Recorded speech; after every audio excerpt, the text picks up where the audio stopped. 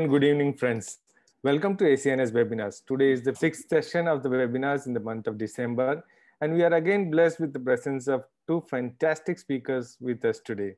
The first speaker for today is a stalwart in the field of cerebrovascular surgery from Japan. Ladies and gentlemen, it's my great honor to introduce you to Professor Kazuhiro Hongo, the director of Ina Central Hospital, Ina City, Nagano, Japan. Professor Hongo was the previous chairman, director, and vice president of the Shinsu University School of Medicine. He is an integral part of several international neurosurgical organizations around the world.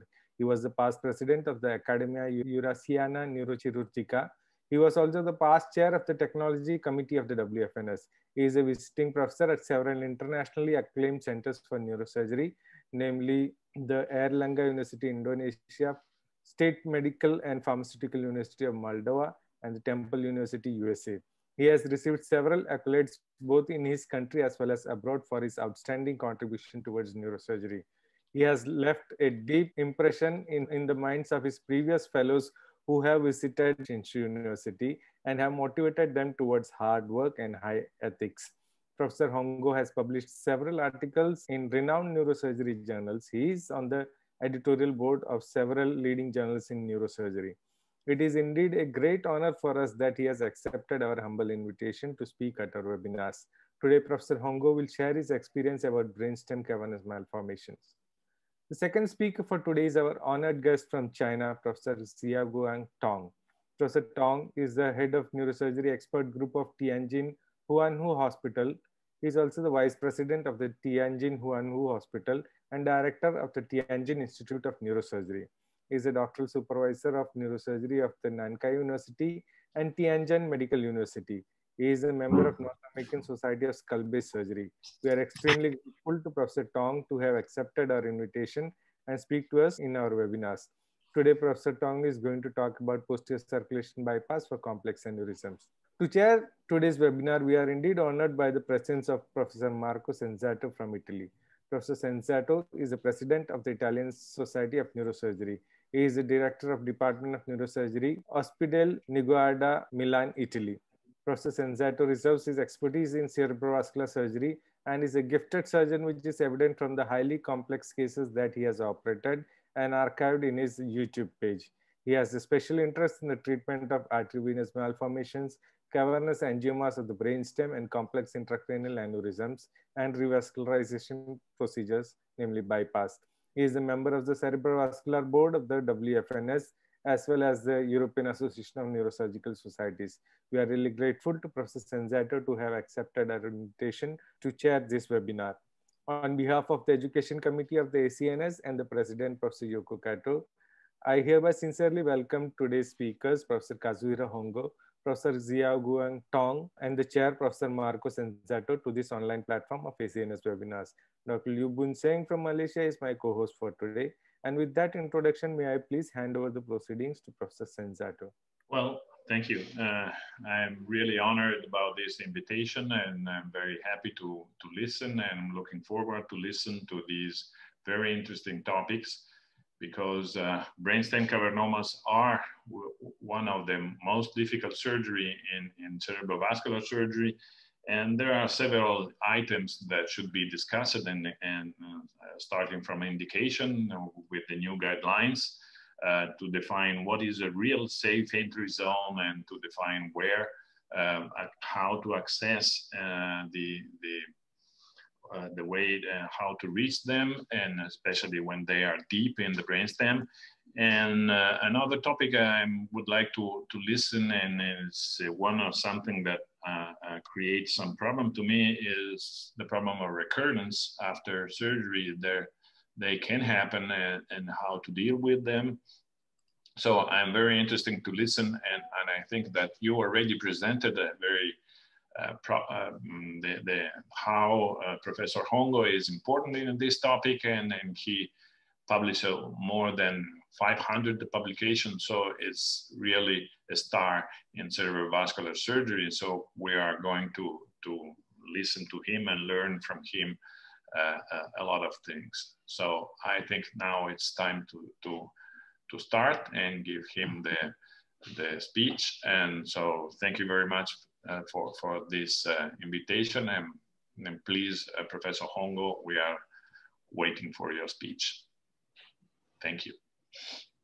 Well, good evening from Japan. Thank you very much for the kind introduction, Professor Sensato. It's a great honor for me to present in this webinar, ACNS webinar. I'd like to share my slides.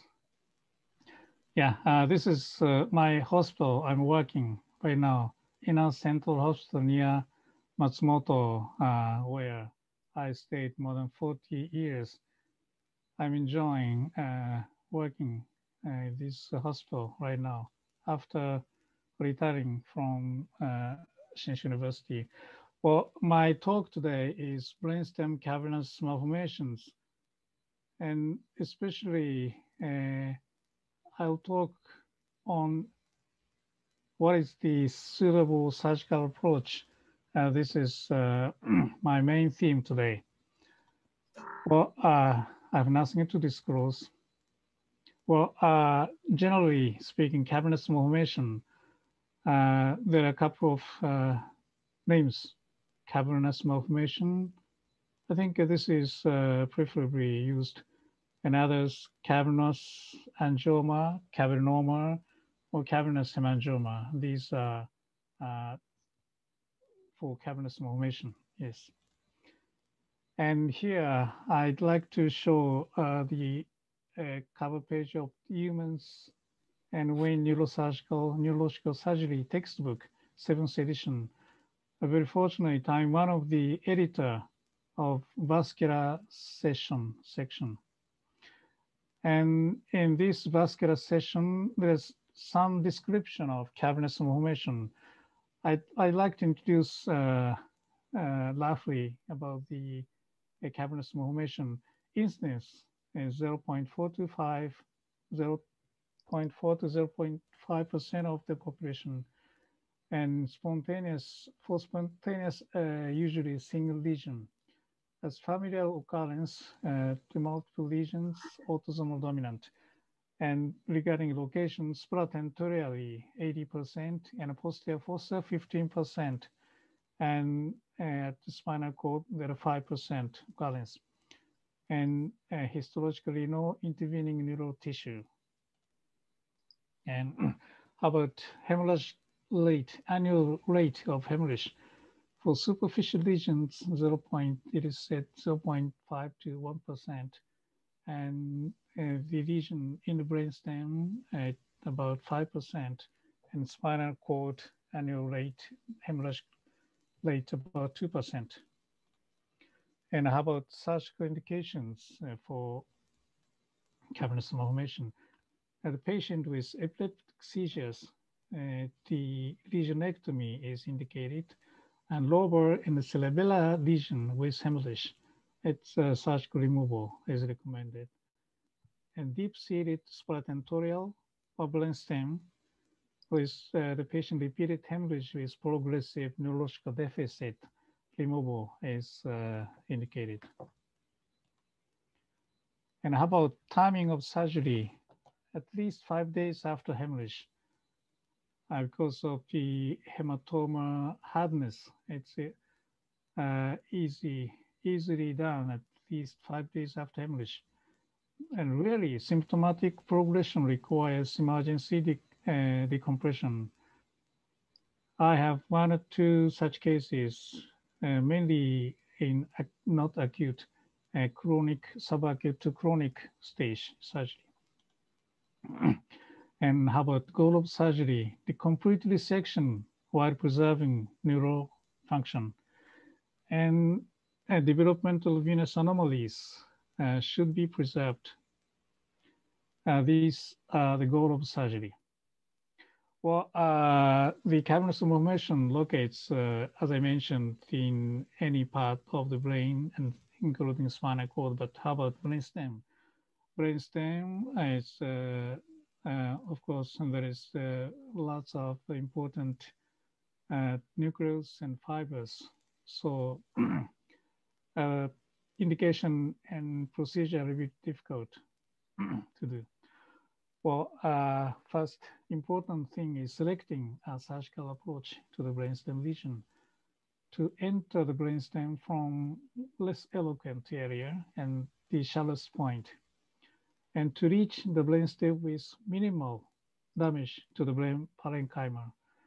So we can say safe entry zone. There are several safe entry zones proposed.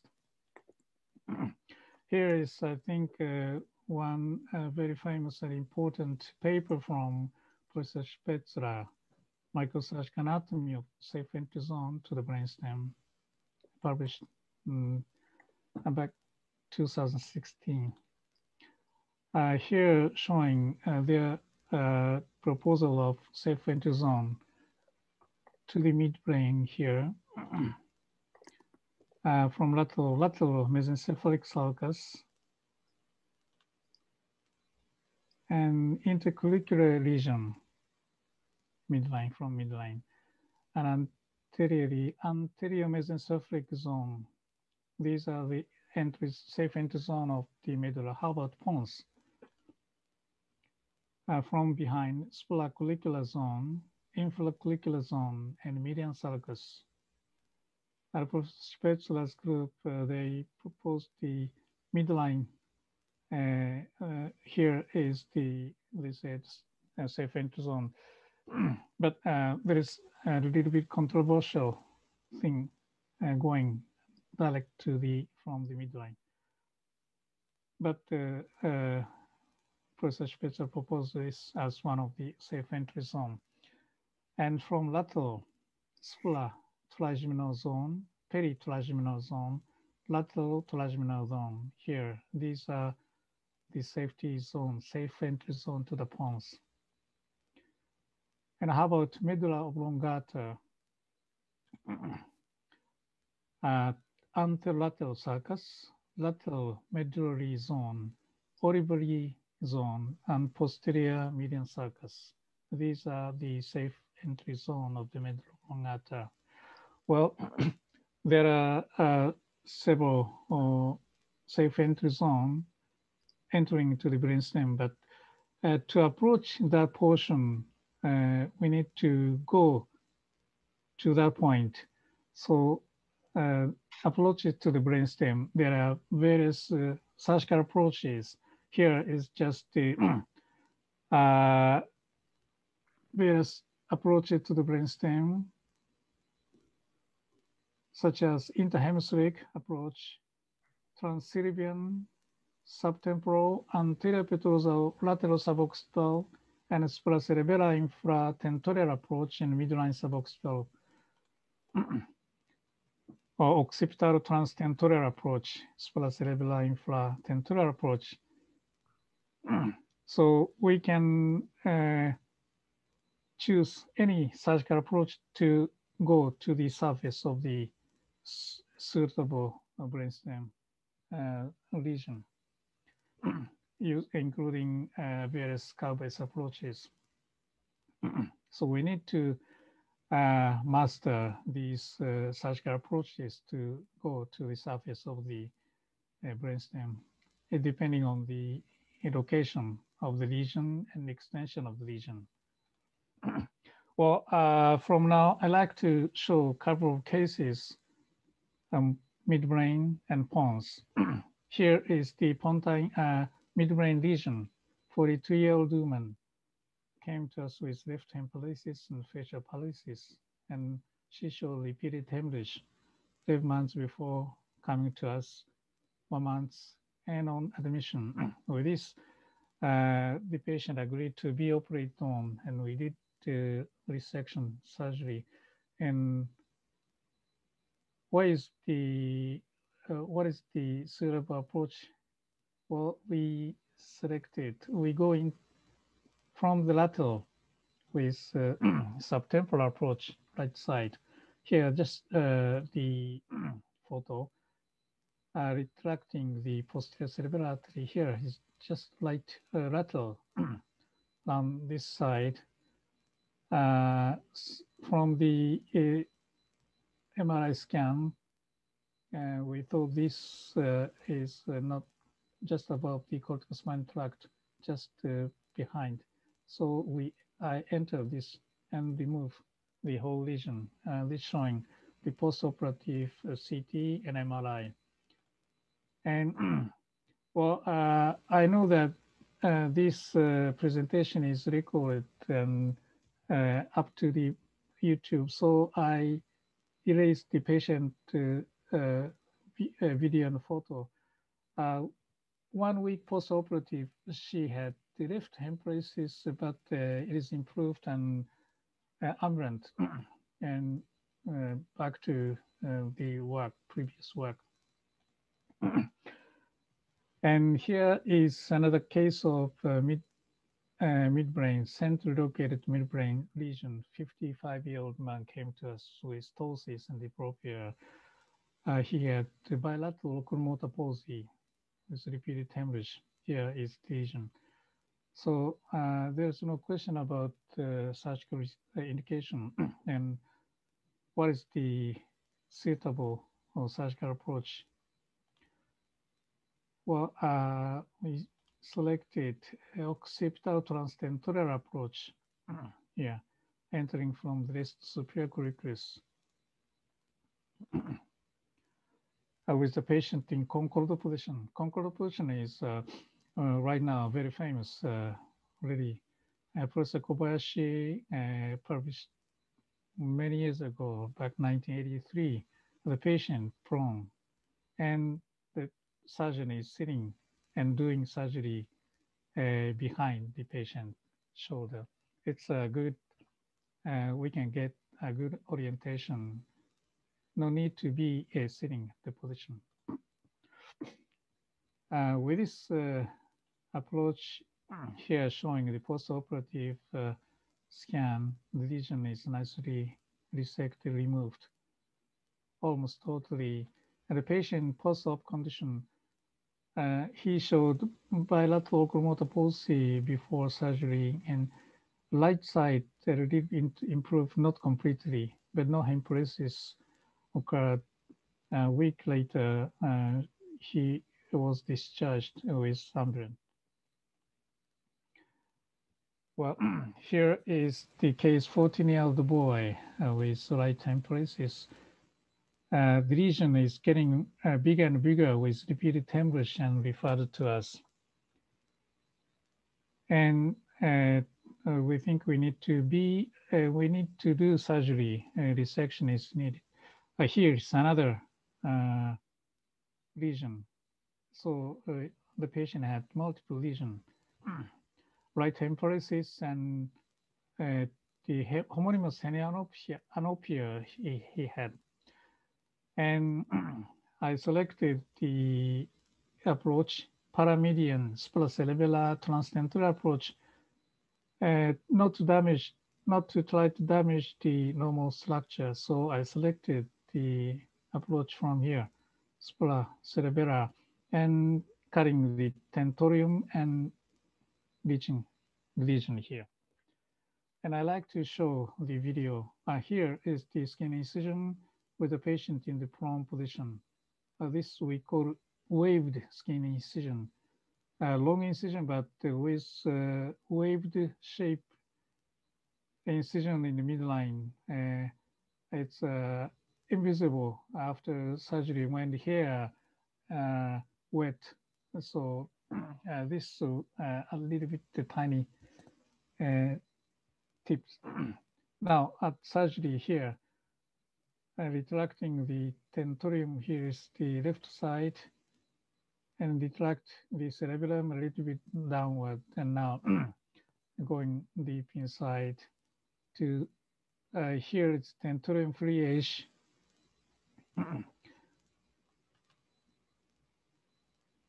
The tentorium is cut, transtentorial approach here, cut to the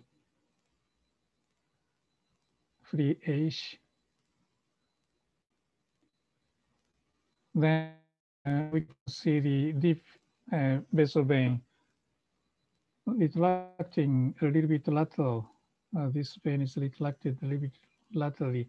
Now here, the major temporal lobe is also retracted laterally. Then here is the, I thought it's very close to the lesion, the lateral geniculate body. And here a small incision was placed and lesion is entered. And now we can see the lesion very soon, a couple millimeters from the surface. And then evacuation gently done under high magnification. Once the lesion is reached, micro surgical approach, microscopic and high magnification, gently evacuation, resection proceeded. Not try to make any residue, seeing the cleavage of the lesion. Yeah, now entry is 7-8 millimeters. Now here showing post-operative MRI, the lesion is nicely resected. And the patient, he can walk and discharged with right hemolysis improved, not completely yet, but he can walk. And apparently hemolysis improved after surgery. Now, how about this pontine rather big lesion, 21-year-old man referred to us with this arterial and left hemolysis with repeated hemorrhage. Lesion is almost centrally located, protruding to the fourth ventricle forward. So what is the, yeah, there's no problem for doing surgery indication, I think we have. And what is the best approach? Well, seeing the serial CT scan, here is the CT scan after admission, but initially the lesion bled and ventrally, and then repeated hemorrhage. The lesion is getting larger and larger. So I think some structures compressed, but there is some neurostructures present to between the surface of the fourth ventricular floor and lesion. So I decided to go from anteriorly with anterior petrosal approach from the right side. Here showing the video from right anterior petrosal approach with extradural approach first and drilling the so-called Causes triangle. Now cutting the dura, and here we can see the right trigeminal root of the trigeminal nerve. And here the mark after doing a cortical mapping, and here is no response. And then make a small incision, and then couple millimeters, the lesion was reached here. And then lesion is gently resected with microforceps and microdissector and section. Piecemeal, no need to do unbroke fashion, unbroke removal, piecemeal here. Here is the after total resection. I like this small cotonite, soft cotonite. Here is the entry about around 4 millimeters. And here showing the MRI scan after surgery. And before surgery, the patient had a severely disabled extraocular motion, but after surgery, the movement getting better. And also before surgery, he cannot walk, bedridden, and after surgery, he was transferred to the rehabilitation hospital for some time, but the apparently hem paralysis getting better after surgery. Well, how about this case? Another long-time lesion. 23-year-old woman came to us with a diplopia and repeated hemorrhage. The lesion is here. From anterior or posterior, there are various approaches is considerable, but for this patient, I did surgery with anterior petrosal approach like the previous case. I'd like to show from the left anterior petrosal approach. The same, almost same approach. With ICG video angiography was done to see in this patient the venous structure will develop. So I first going inside subdurally and back to epidurally, and then do the causes approach, causes triangle. Yeah.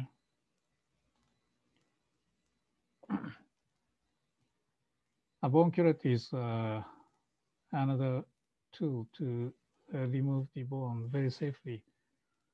And now here we can see the pontine surface monopolar electrode to do mapping.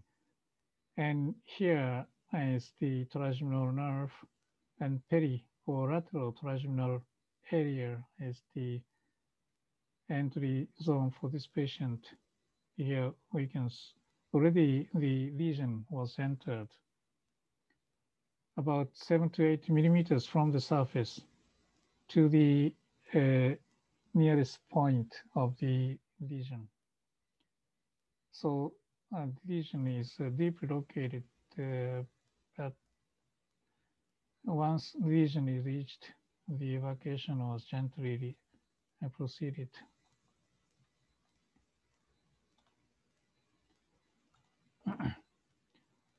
Yeah, this post-operative MRI nicely evacuated, and after a week later, the patient can walk. But how about this case? 19-year-old woman came to us with dizziness, repeated hemorrhage. It's anterior petrosal. Well, this is the case I operated 8 to 9 years ago. At that time, seeing the MRI sagittal view as the lesion is protruding to the fourth ventricle. So I went from the posteriorly, from the fourth ventricular floor. And now, where to inside the fourth ventricular floor, I think it's very important. Now, here is the paper, it's cover page of the new Journal of Neurosurgery. My senior colleague, Dr. Kyoshima, presented, published a very famous paper regarding the safe entry zone from the fourth ventricular floor. Named suprafacial triangle and infrafacial triangle. The concept is to preserve the facial function afterwards, post-operatively, for considering the patient ideal activity of daily life and quality. So facial nerve, at least facial nerve should be preserved. So infrafacial and suprafacial triangle. But I think this is very important and famous paper from Professor Betranfi. There are much variation of the facial colliculus. So the important thing is Brainstem mapping and monitoring. So to identify the nerve facial colliculus and to monitor the nerve function during dissection, and other nerves need to be mapped and monitored. This is my colleague, Dr. Koto. Well, here, forced ventricular flow mapping was done before removing the lesion to identify the entry point. Here's a schema from Fossa Kyoshima's. Here is the electrode. Now we can show at the video soon. Then transcranial MEP for cranial nerve during resection of the lesion. Transcranial MEP is done for facial nerve.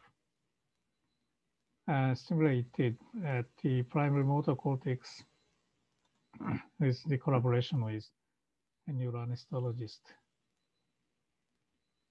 Here, many cause.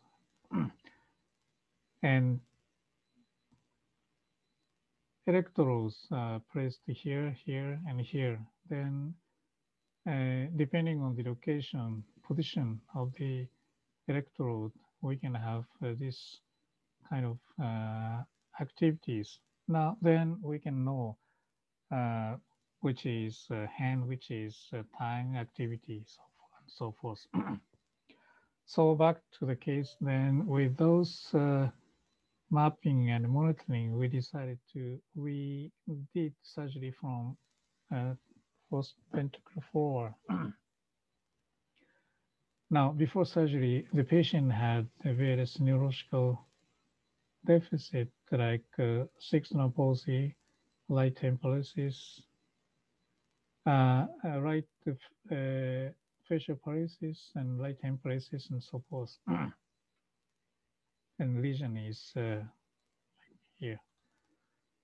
And as for the intraoperative monitoring, mapping was done for confirming the facial colliculus and ABL, transcranial MEP, and SCP. All these are monitored during surgery. And this helped quite a lot. Now, at surgery with a patient in prone position, and first,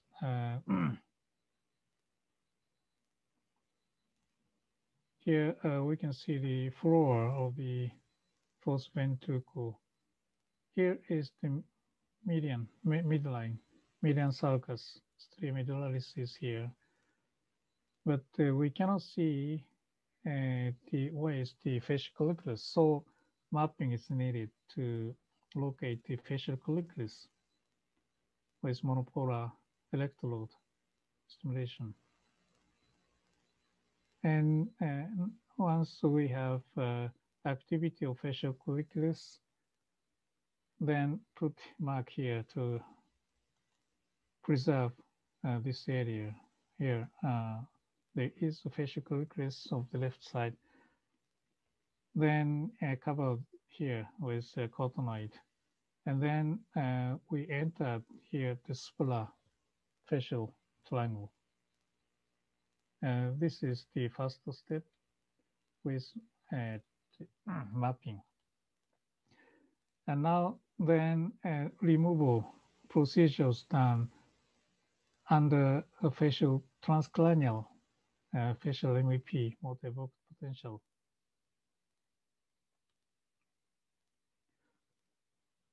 Here is the facial colliculus. So taking care not to press the facial colliculus.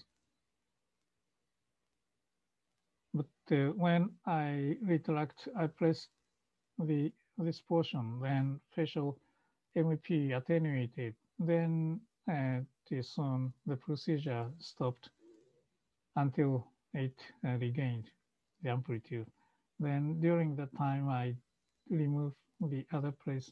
So repeated, we can go here once we know the one too much maneuver causes the MEP attenuation, then intermittent procedure can be done. It's quite safe. Total resection needed, but intermittent resection of this area we can do here. and taking time step by step, the lesion was resected, removal. Yeah, here is the view after resection, removal. Yeah. Then here is the MRI after surgery, the lesion almost removed. And here showing the neurological findings before surgery and after surgery about a week later. Sectional palsy improved and facial palsy disappeared back to normal, and hemiplegia returned to normal.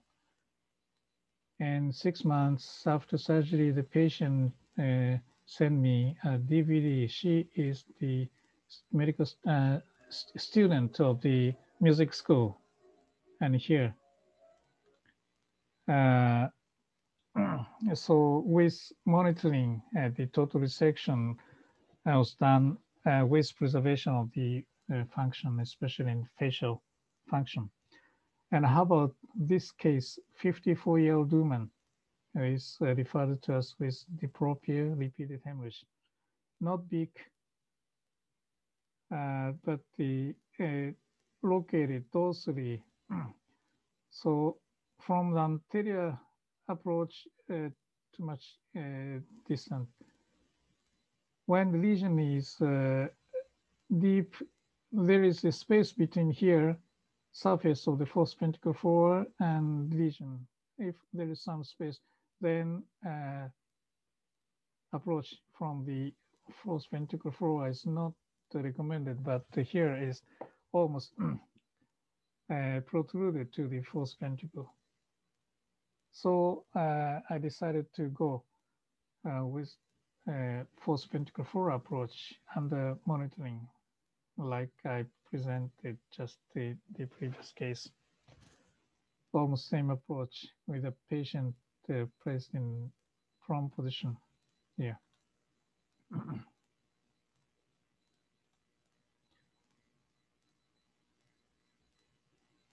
And the surgeon is, I'm sitting here, left behind. So this is anatomical orientation we can get quite easily. Now here is the fourth ventricle floor.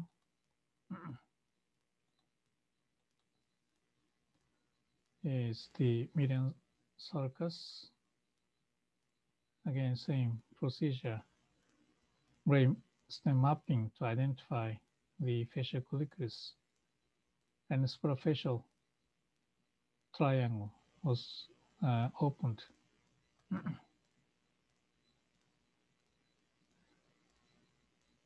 And for doing suprafacial triangle approach, the removal of bone craniectomy. Craniotomy is done close, very close to the transverse sinus to approach to enter from the not from behind, from here, with the facial colliculus to preserve the facial colliculus. Now, the lesion was entered, and lesion is carefully resected gently, not to push the facial colliculus. So approach need to be from more rostral, like this.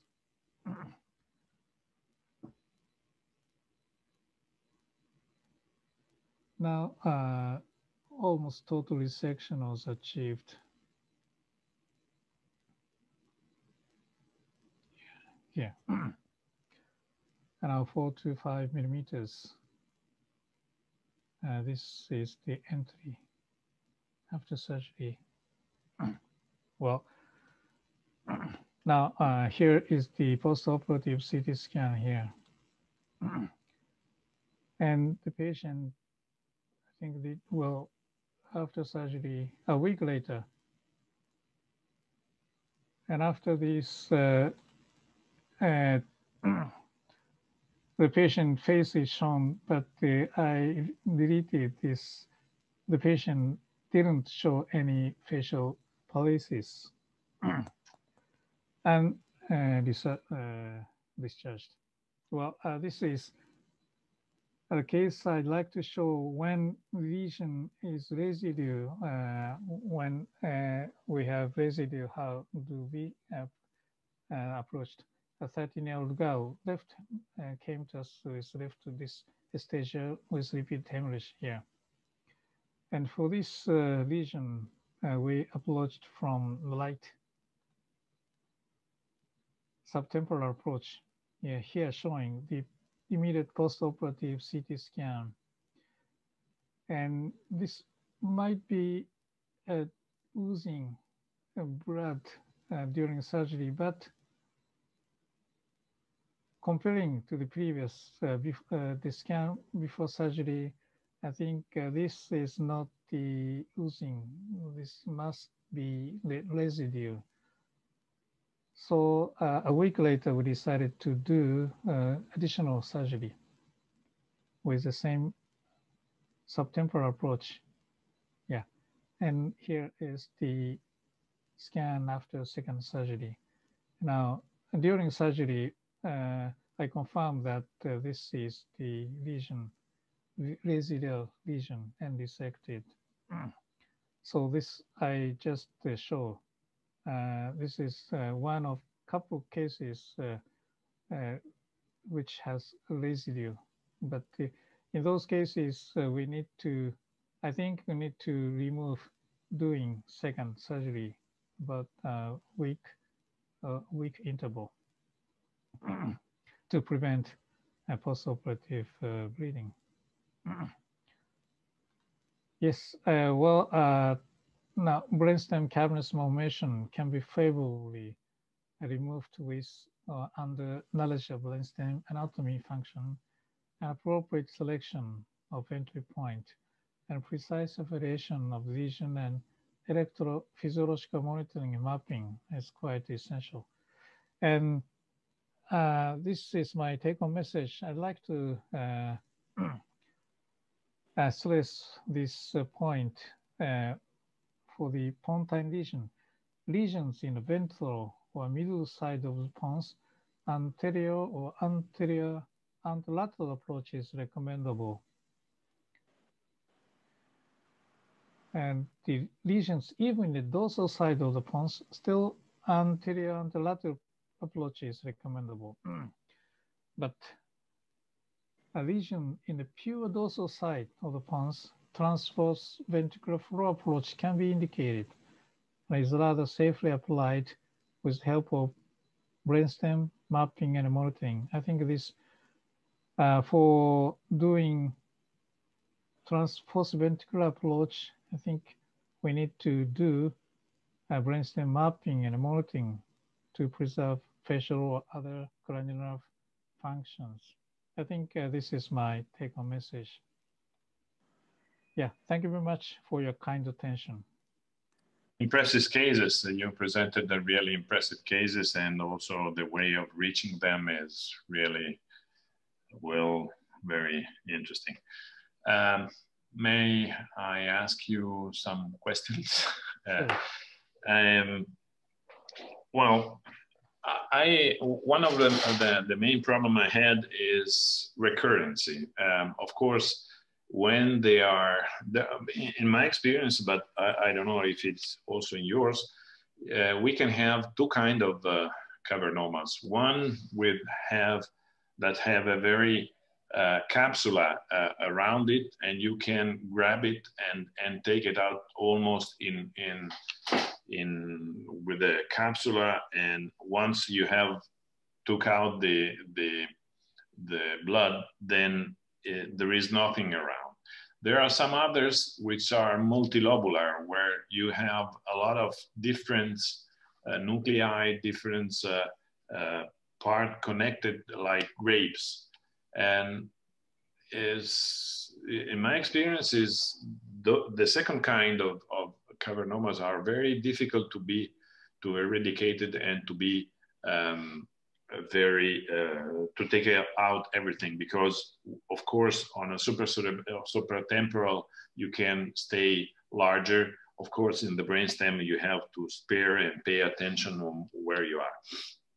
So in my experience, I had now some cases of something that remain after on the MRI. You see something after. So what is your trick to avoid that, and what is your choice once you find some residual in the post-operative MRI? Will you go over again? Will you wait? Will you send it to gamma knife or whatever?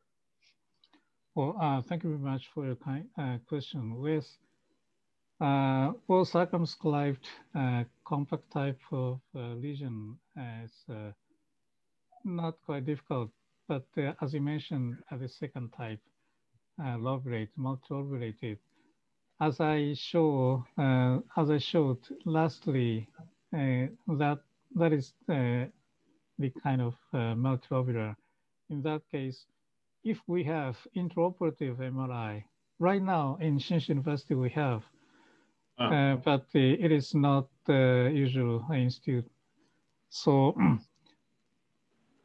before surgery, I explained the patient we may have some residue. So in that case, we may need to do another surgery. So before surgery, we explain that actually in my series, about well, around 10% we have residue. In that case, so after surgery, we took the scan soon, and if we have residue, then we talked to the patient again, not immediately, but a week or 2 weeks later, not 6 months and 1 year, just in short interval, recommend to do surgery. And I don't like to send the patient to the gamma knife if we have residue, basically.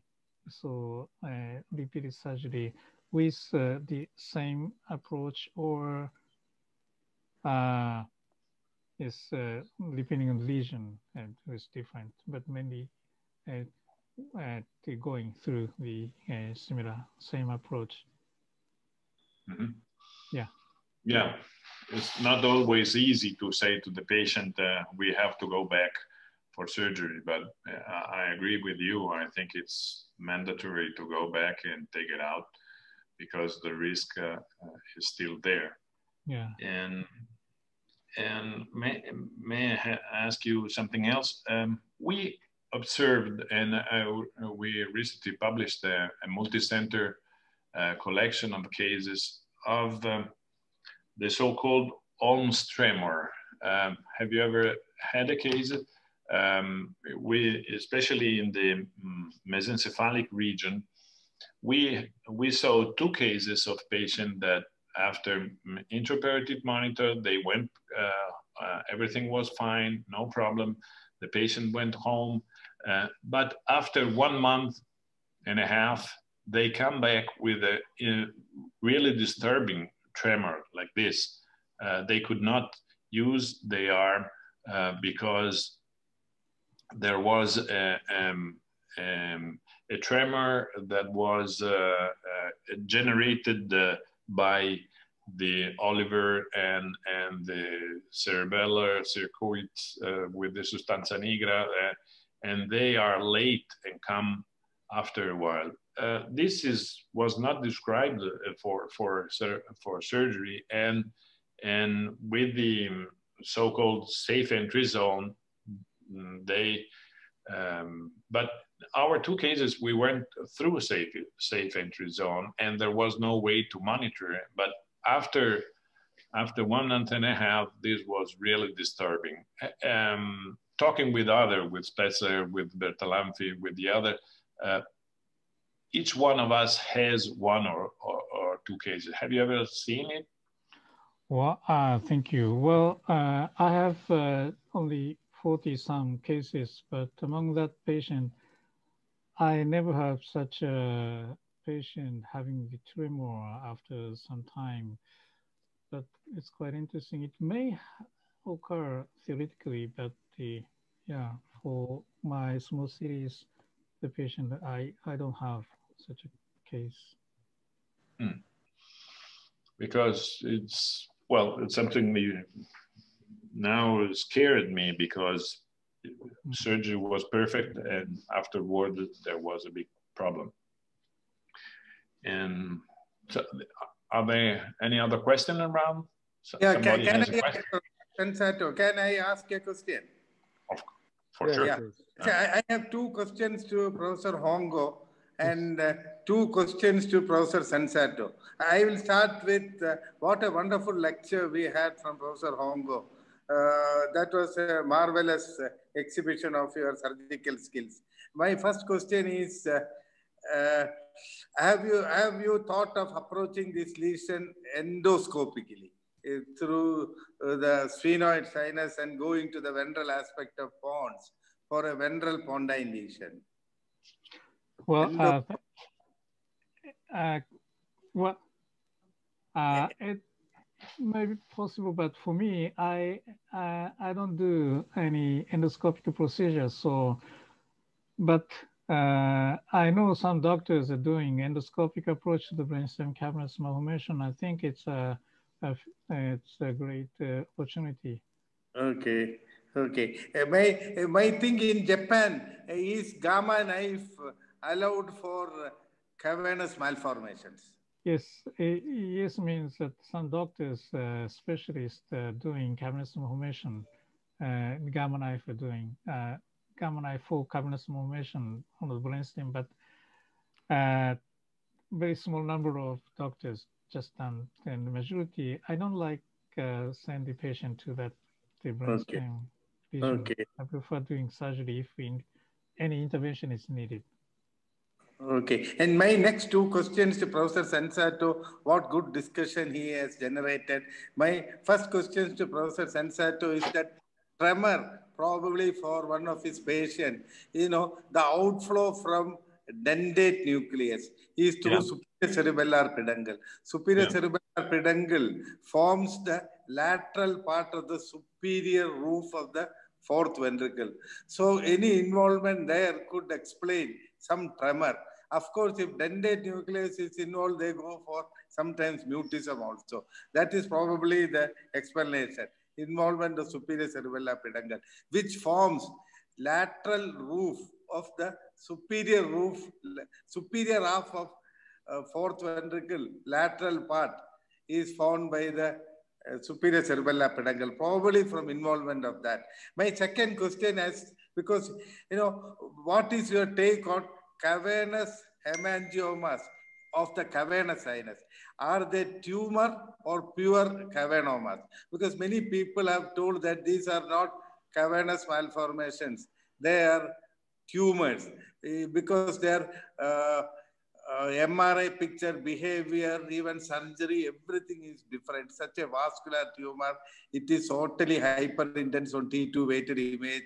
They behave differently. So many people, they think that they are vascular tumors. That is cavernous hemangioma of the cavernous sinus. While vascular cavernomas are actually intraaxial lesions. They occur inside the parenchyma.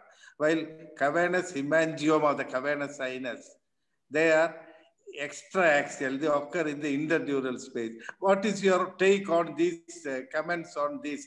Of course, the pathology for both the lesions are same. That is very intriguing. Can you tell, Professor? Yeah. No, I have no experience about cavernous in the cavernous sinus. Okay.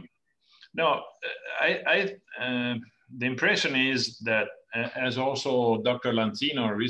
Professor Lanzino recently published, these cavernomas always have a DVA, a venous, and the impression is that they grow from the vein. So sometimes, and this is another question for Professor Hongo, sometimes the impression is that you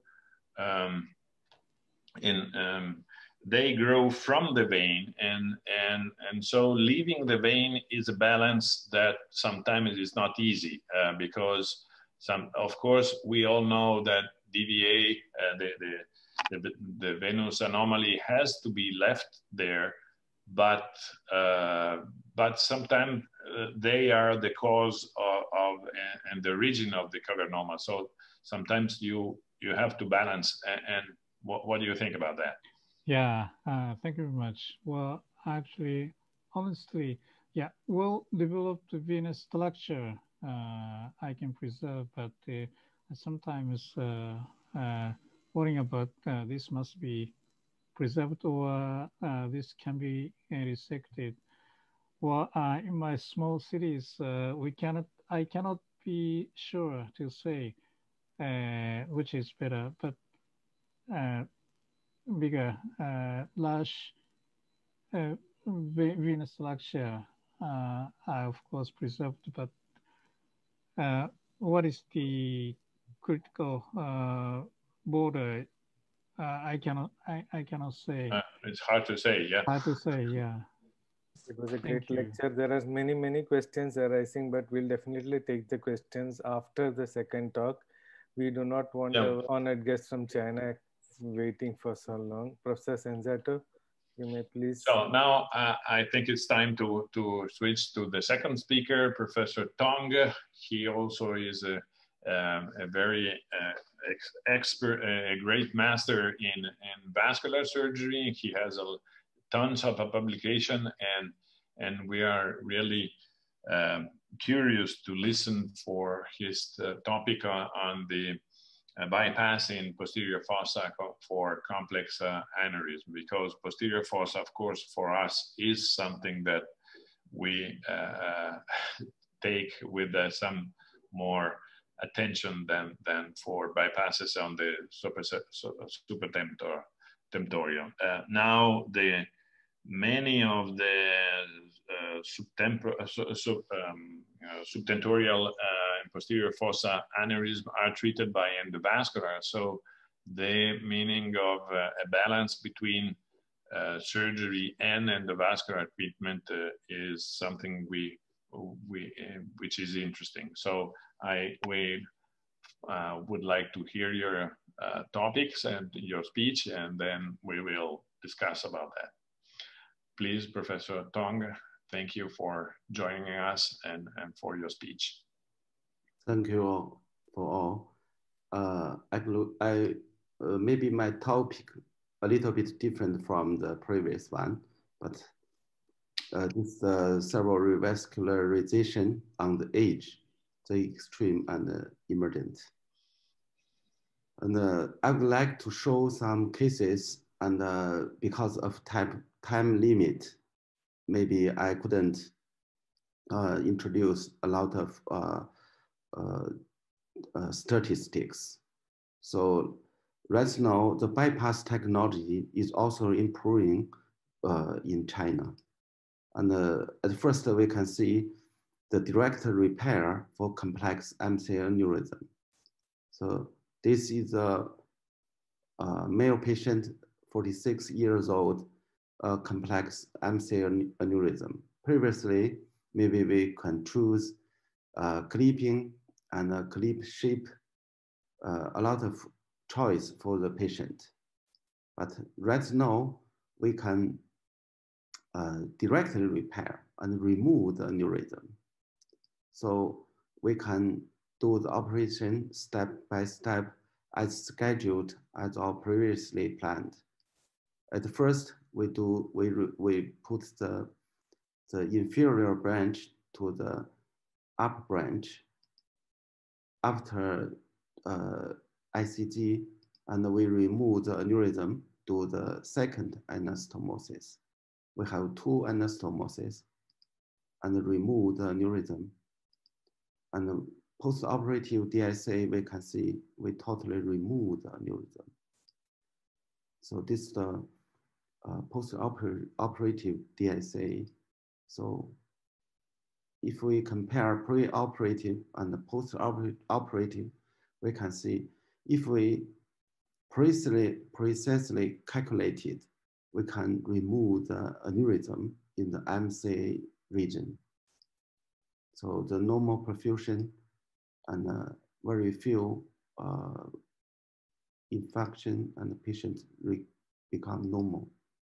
So right now, we think ECA radial artery M2 bypass is a very reliable bypass, just like a kind of flow diverter. We can see this patient is a SAH patient and M1 dissection aneurysm. It's very difficult to treat this kind of aneurysm because we have a big posterior communicating artery from the dissection. We can put flow diverter, but still have some dangers about the PCAM, the PCA. How to treat this kind of aneurysm? Right now, we have the hybrid operation room. We can do a very reliable bypass and reverse the flow in the MCA. So this the first anastomosis site on the ECA, and we make the second anastomosis. This intraoperative angiography, we can see the flow directly to the posterior cerebral artery. And then we can see the flow is very good, and we occlude the ICA, reverse the blood flow. This 1 week after operation and 1 year follow-up, we can see the MCA dissection become decreased, seems normal, and the patient return to normal life. So we can change the flow also for the huge basilar tip aneurysm. This patient have bilateral common carotid artery occlusion and a very complex basilar tip aneurysm. So how can we treat this kind of aneurysm?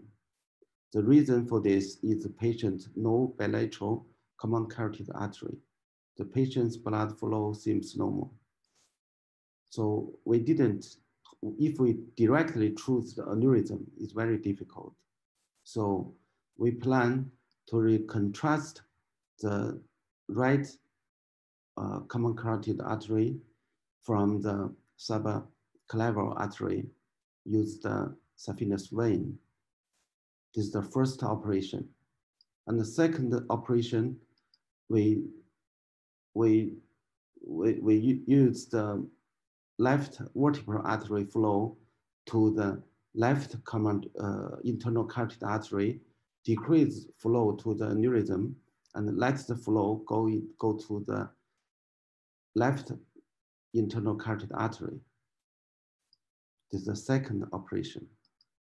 So we do this in the hybrid operation room in 2019, and we use the saphenous vein from the subarcuate artery directly to the common carotid artery. We reconstruct the right common carotid artery, and we can see the post-operative CTN. We can see the right common carotid artery, and we change the flow. This is the before and the post artery. After 1 year, we do the second operation. And this time we can see after 1 year, the flow is also reliable. We can see the aneurysm still there.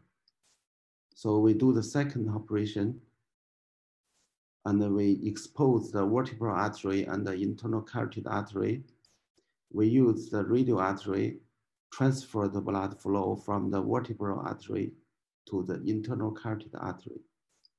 This is the intraoperative ICG, and this we let the flow directly go to the left internal carotid artery. Post-operative DSA, we can see the flow from the vertebral artery directly go to the right internal carotid artery. So this is the second bypass. We reconstruct the left flow. So we spent 2 years reconstruct the anterior flow. And we can see the aneurysm seems just like put a flow diverter. We can see this is the flow. So we didn't directly treat the aneurysm. We reconstruct bilateral common carotid artery. So right now for huge dissecting basilar aneurysm, this is very difficult to treat. So we designed several kind of operation to treat this kind of disease. So this patient, this male patient 13 years before has ACH, and the patient didn't do any treatment. After 13 years, it became a huge dissection aneurysm. This kind of aneurysm, very difficult to treat. So we can see this is the blood flow. And we do this just like previous case, we reverse the blood flow. So this, we use the lateral approach. We do the 2 bypass from the vertebral artery to the P2 and occipital artery to the PECA. So this is the bypass from the occipital artery to PECA and the vertebral artery to the P2.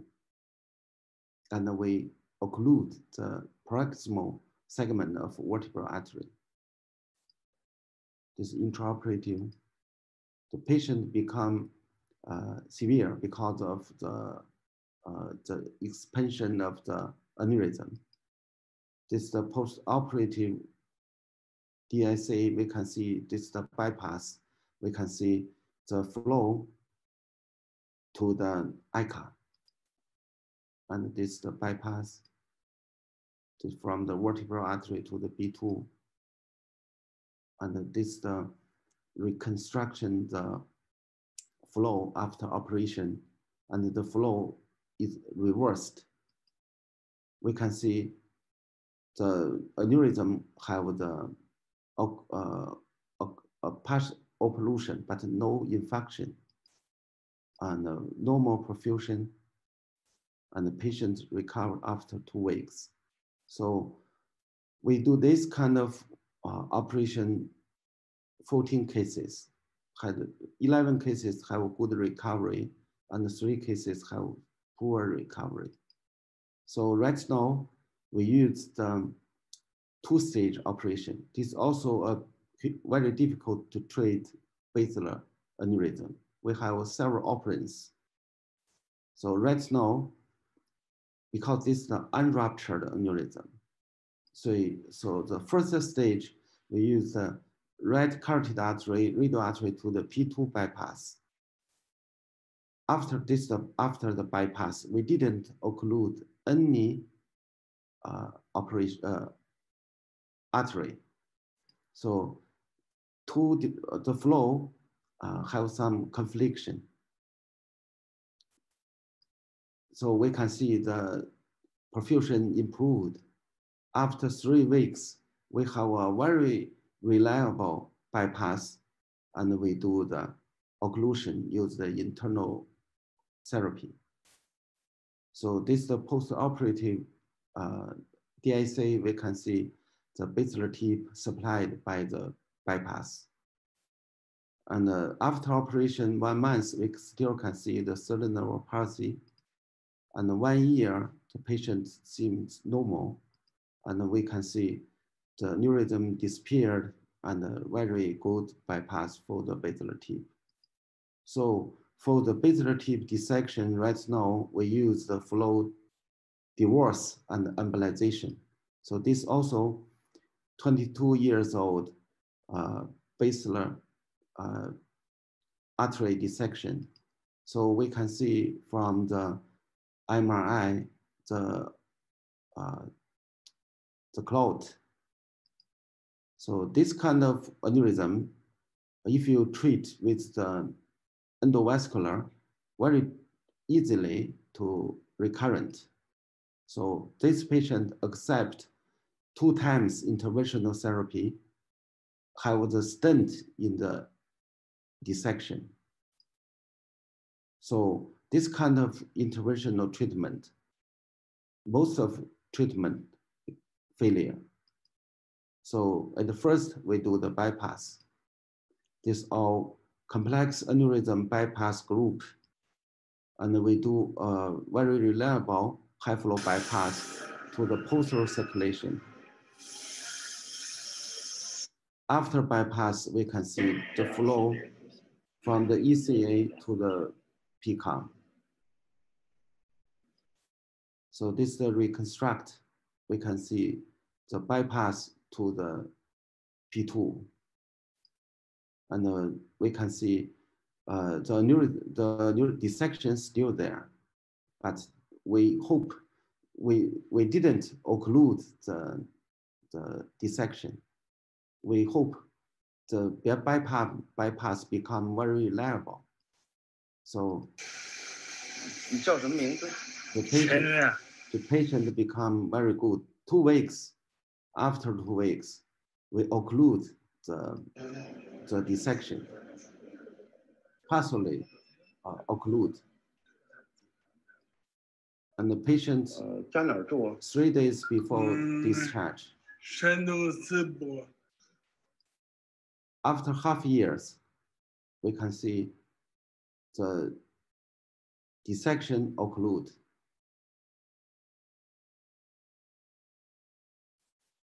And the basilar tip totally supplied by the artery. And this reconstruct patients very good. So how far this kind of bypass can reach down? This another case. And also patient have the several coiling. And we also use this kind of bypass and this post-operative bypass angiography. We can see very reliable bypass, and we occlude so we can see the flow can come very low, nearly entire segment of the basilar artery, and the aneurysm decreased. So we also use the skull-based this bypass into skull-based tumor. So this nasopharyngeal carcinoma patient. So this kind of patient rebleeding after converted stent. So we can see this rebleeding site after stent placement. So right now we use the bypass, and we occlude the internal carotid artery just below the ophthalmic artery. We open the coronary sinus and put the clip into the cavernous segment of the artery.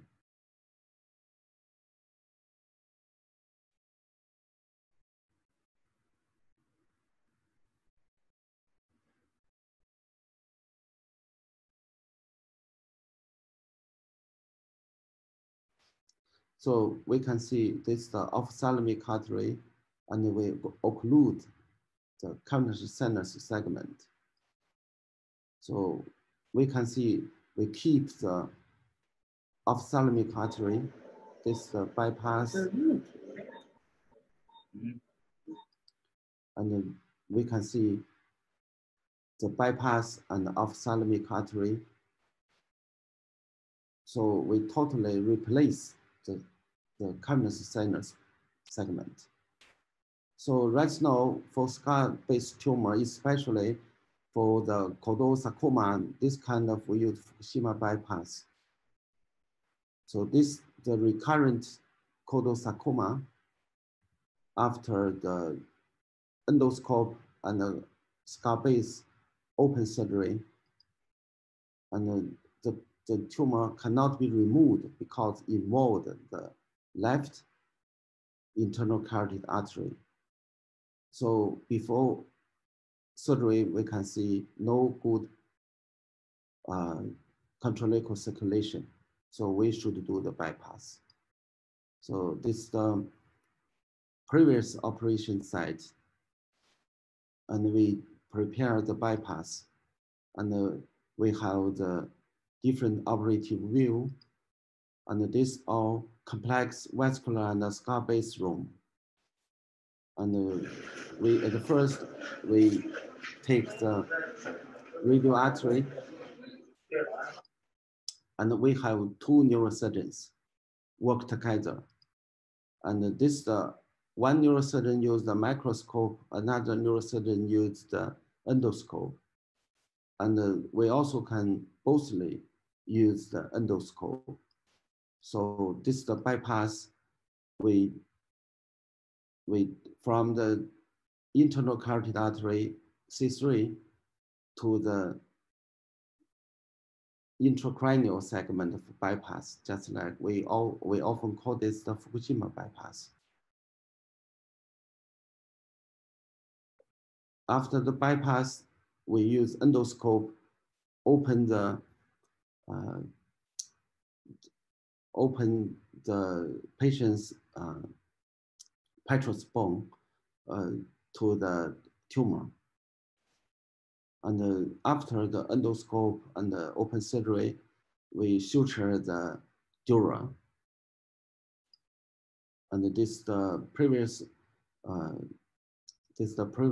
cut line, and this the new cut.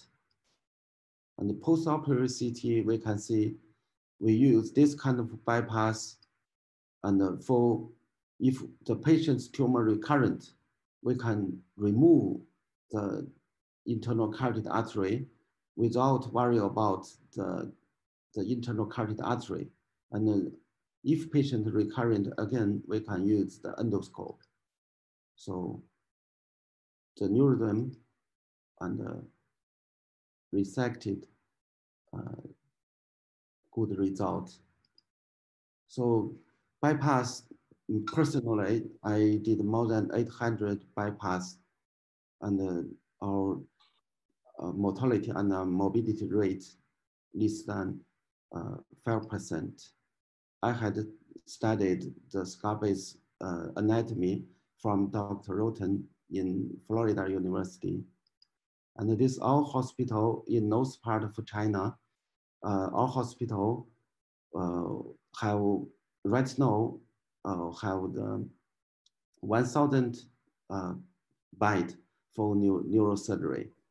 The right side 500 for the neurosurgery, in the middle neurology, and the left is the research institute. And welcome all of you visited and teaching in our hospital. Thank you. Impressive cases, really impressive. Those basilar aneurysms are something that is very hard to treat, and sometimes there is no way to treat them. So I'm really impressed. I saw you combined, you delayed the treatment. You delayed the treatment over time. So you said that you wait 1 year and let the bypass work. But did you ever have the case where the two flow conflicting together ruptured the aneurysm in the meanwhile? Because this is our fear. That's a good question. Because we treat most of these cases is the unruptured aneurysm. Yeah. So until now, we didn't find such case, but right now we have one maybe for the rupture. But so the two conflicting flows do not increase the risk, in your opinion, do not increase the risk of rupture, of unruptured aneurysm.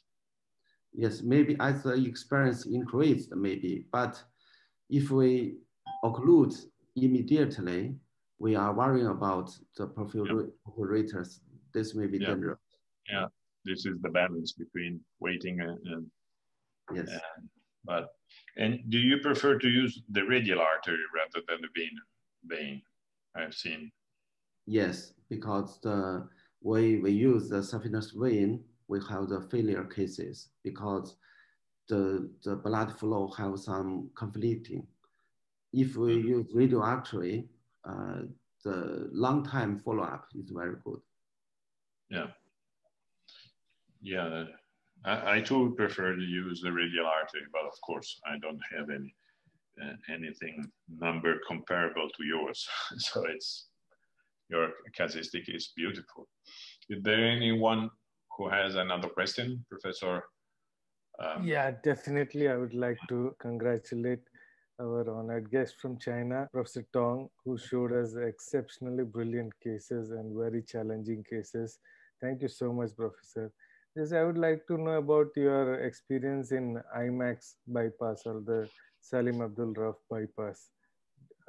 How often do you use IMAX for your cases? Actually, in China, Dr. Xu Bin doctor, Xu in the enteral circulation, I'm in the posterior circulation. So for me, I have maybe more than 100 cases of posterior circulation bypass. For me, at first I use the internal maxillary artery, but gradually I quit this bypass because if we compare the STA, main trunk of the STA have nearly the same flow as the internal maxillary artery. But if you want to have the very good, very big pressured bypass, we should use the external carotid artery. This kind of artery operative easily and very reliable if you do it very systemly and check every detail, keep every detail safe, and it's very reliable. But internal maxillary artery sometimes have some difficulty. So for me, right now, I quit this kind of bypass. May I call my co-host, Dr. Liu? I wanted to find out from you, brainstem cavernoma. You never show us any form of 3D images, 3D reconstruction or fiber tracking.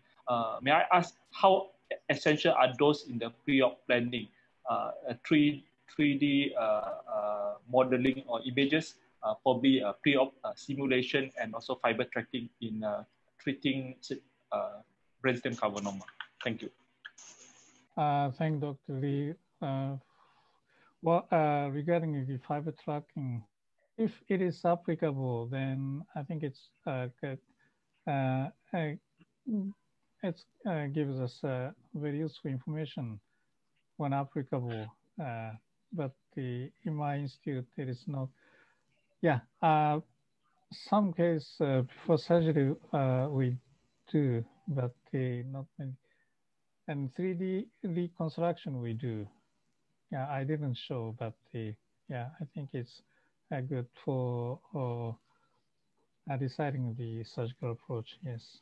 I would like to ask Professor Hongo one question that when Professor Uyghur Ture gave this similar talk about approaches to brainstem lesions, he categorically said one important point, that there are no safe entry zones in the brainstem. So that was very contrary to what you have mentioned.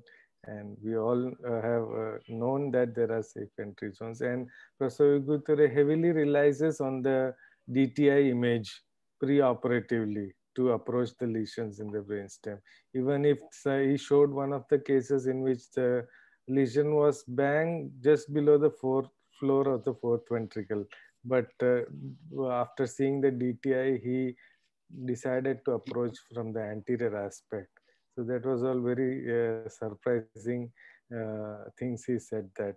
And why, in spite of Japan being advanced, why don't you use DTI in your place? DTI, preoperative DTI, yes, we do, but not, well. Does it change your decision? like mentioned by Professor Guthuri? It may help. It may help for deciding. Yes. Yeah. If applicable, it's better to do, of course. Yeah. For example, if the lesion is very dorsal to the fourth ventricular floor, but still sometimes there are some functional or functioning tract. So for that, I think I can see with DTI.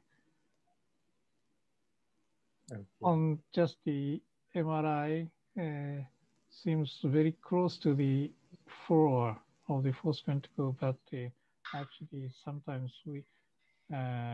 we see that after surgery, very thin before surgery, but it thickened to normal. So yeah, DTI may help us to see that. Yes. Thank you so much. I think also you need to have at least a 3 Tesla MRI to have something reliable in the brainstem, because and not is not always available at 3 Tesla MRI. So I agree that intraoperative neurophysiology, as much as you can, and also facial motor evoked potential are extremely important.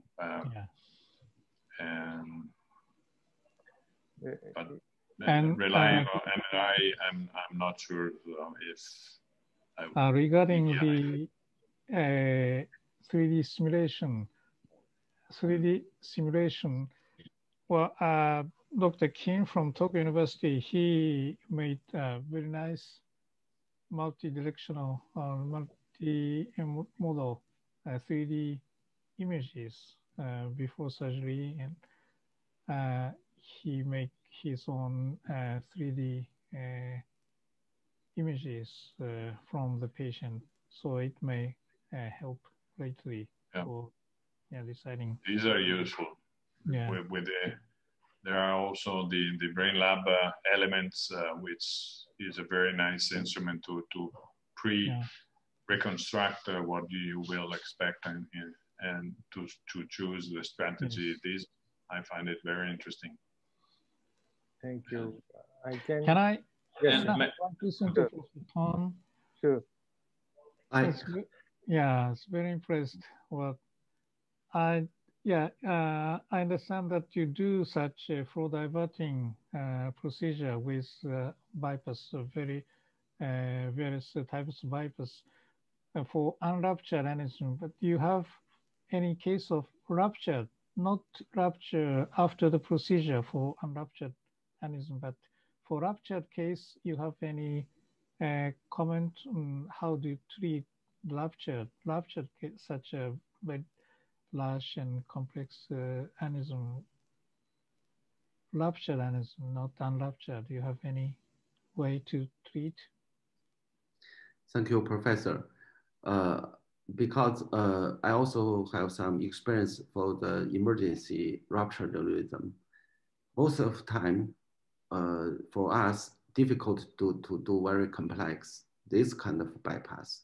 So we often use internal carotid artery directly to the P2, just like we give patient posterior communicating artery. And sometimes we use the from the Fukushima bypass and to the P2. This kind of bypass very, very quick, and from the one operative point directly to the bypass, and immediately we occlude the basilar artery or the vertebral artery, because we do for the unruptured aneurysm, if we do this kind of delayed occlusion, our mortality and morbidity rate less than 3 and 5%. If we do ruptured aneurysm and we do it immediately occlusion, maybe 10% and 8%, maybe. So this increased the complication. So for ruptured aneurysm, we maybe we have to occlude the proximal segment immediately. Okay, thank you very much. One more question that we would like to put across to Professor Tong is that what is your policy in using heparin during the bypass? So we use for the emergency cases for ruptured aneurysm, we use intraoperative internal vein heparin. Maybe yes, and after bypass we use the antipeptide. So if we use for the, how can I say, unruptured aneurysm, we always use antipeptide. Antipeptide. Right, thank you. So I can see Professor Mohan Sharma in the crowd. Professor Mohan Sharma. Excellent presentation, both professors. My question is to Professor Hongo. Do you consider which kind of cavernous malformation you consider inoperable in the brainstem? Thank you. Inoperable. Well, I think you attack everything you see, or yes, I think regarding operable or inoperable, I think any operable, but we need to think of the postoperative neurological deficit. So the deep-seated, even brainstem, the deep-seated from any surface, and still the symptom is quite subtle. Operable, but I don't do surgery. Okay. Yes. Thank you. Thank you. Thank you. Thank you so much, Professor Sharma. I think it's time to wind it up. We would go back to our honored chair to give his concluding remarks. I think we have listened excellent talks about from both the speaker that they are well-known masters. So we expected a very interesting speech from each other, but I think they show us something that we didn't know, how to reach some of the brainstem cavernoma and how to treat almost untreatable basilar artery aneurysm that open up a really interesting way of treating them. So I just want to thank everybody, and I want to thank you, the ASEAN Congress of Neurological Surgeons, for inviting me and for letting me to assist to these beautiful lectures. So thank you very much, and thank you to all the speakers. And can I ask you also to say hello to Yoko Kato and to all the other speakers. Thank you very much. I think it's time to close. Thank you very much. I close this officially on behalf of the Education Committee of the ACNS and our President, Professor Yoko Kato. I would like to sincerely thank today's speakers, Professor Kazuhiro Hongo, as well as Professor Xiaoguang Tang, and our Honorable Chair, Professor Marco Sensato, for coming here, spending their time and teaching us about their respective specialties. Each talk was indeed a brilliant talk, and we had amazing videos from both of the speakers. We are so thankful to our honorable faculties who joined today, Professor Suresh Nair, Professor Mohan Sharma, and one name I cannot forget is Professor Zubin, whose incredible support has been through with the ACNS ever since we started these webinars. I sincerely thank my co-host for today, Professor Liu Bun Seng from Malaysia. So until next Saturday, it is bye-bye from all of us. Thank you all for watching.